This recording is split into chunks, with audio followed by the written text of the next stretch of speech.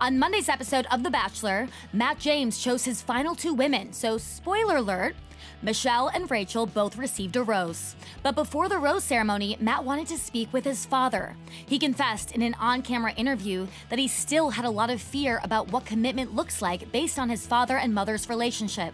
So, Matt's dad, Manny, who walked out on Matt, his brother, and his mother, paid him a visit, where Matt confronted him, saying that he needed to understand where his father's head was at so he doesn't make the same mistakes going forward.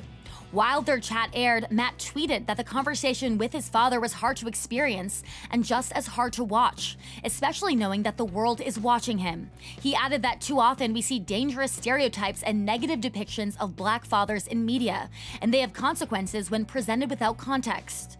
Matt also said that his hope is that people watch his and his father's conversation with nuance, care, and also an understanding that there are real systemic issues at play. Rachel Lindsay, the first Black Bachelorette, who is also at the center of the Chris Harrison controversy, retweeted Matt's tweet. She called the episode disturbing and disappointing for so many reasons, while she also commended Matt for calling out the negative stereotypes of Black fathers. She then joined the Bachelor Party podcast, where she explained why she felt so disturbed by the episode.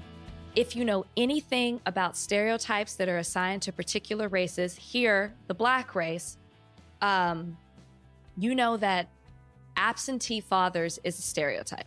Right. So the fact that that's all we know about Matt's dad, and one of the few things that we know about Matt, we know that Matt has not been able to open up and to fully express himself in these relationships because he still has to get over the hurdle of confronting, at least this is how it's portrayed to us.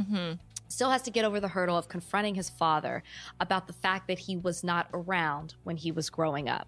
Right. And Matt can't get to the next level until he has this conversation. That's how this has been presented to us. Rachael then criticized the Bachelor franchise for airing the interview, saying that the production doesn't know how to, quote, protect people of color. They only know how to exploit them. They only know how to mishandle situations when they come to race. She added, quote, "That is what they've shown time and time again. This should have never been aired for America to see."